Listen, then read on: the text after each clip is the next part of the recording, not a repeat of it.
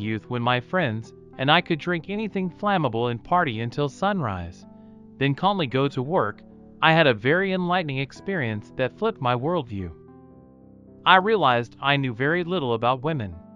Some of them can be extremely sly and betrayingly nasty.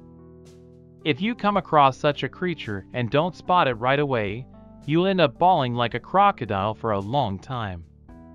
So by sharing my story, I hope you learn a lesson that will benefit you moving forward. Fools learn from their own mistakes, while the wise learn from others. It's best to start from the beginning. I had a friend named Mary. We met in our last year of college, dated briefly, but nothing too serious happened between us. Still, I enjoyed talking with her. She was always bubbly and cheerful, adding color to the gray weekdays. So over the years, we became good buddies. My life revolved around ambitious plans for the future. Meanwhile, over a few years, Mary got married, had a kid, got divorced, then stole a well-off man from another family with 2 kids to get married again. Despite all her pushiness and determination, she had an Achilles heel. She was blindly in love with her first boyfriend. Whenever he appeared, Mary would drop everything and everyone for him, and he treated her like a dish rag. Maybe it's even fairer to say a bit better than a used piece of toilet paper. All he had to do was call, and Mary would hike up her skirt and run to him. He did whatever he wanted with her. He often borrowed money and didn't pay it back, disappearing for up to 6 months. However, this time everything didn't go according to plan, and Mary was caught cheating. In the evening we met in a cafe, and Mary, as always, told me all the details of how she had managed to sneak away to another city to meet her old lover, how she had thought of everything in detail. One thing she hadn't considered was her old cell phone, which she should have gotten rid of long ago. Mary began her story. Can you imagine?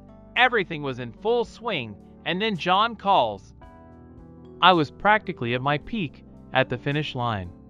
John must have sensed this and called at the worst possible moment. The annoying sound of the phone distracted me. I reached out to deflect the call and apparently accidentally swiped my finger the other way. Stop! I exclaimed so loudly that people started to turn around. That's right, Mary confirmed. I checked the phone this morning and realized that John had been listening to the vivid details of my affair for 15 minutes, and I wasn't holding back at that point, as you can imagine. I laughed because the absurdity of this situation was hard to even picture. However, my friend didn't seem worried at all. Mary continued. In the morning I tried calling him, but Mary paused, obviously didn't pick up, and we only talked when I got back.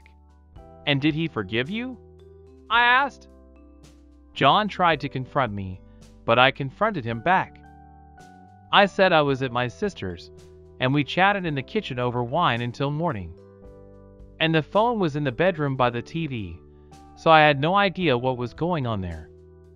Mary laughed and said, "Get this, that fool believed it." I looked at my friend and realized how simple it all was. Whoever pushes harder is right. That's how she cheated, got caught, but still got away with it, leaving John feeling guilty. I thought, it's good we never got into a serious relationship.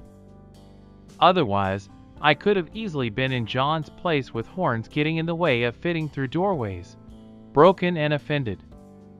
But life set everything in its right place, and very soon. 3 months later, John dropped the horns right in the middle of his birthday celebration. He simply stood up to make a toast to his wife in front of all the relatives and friends. He theatrically stood up and said he had been cheating on Mary with her sister for the past 3 months. He noted that her sister was much better in bed, and climaxed moaning like what he heard on her phone that she left by the TV. Having said that, he drank up and simply left her birthday party. Mary didn't feel any particular shame. To her it was just a petty nuisance. But her father, who was at the celebration, looked at his daughters in a completely different light. Mary continues running with her skirt hiked up to her lover. She and her sister didn't even fight. But it was harder with her father. He couldn't see his daughters for a year, but eventually came to terms with it and started talking to them again. What else could he do? He doesn't have any other daughters.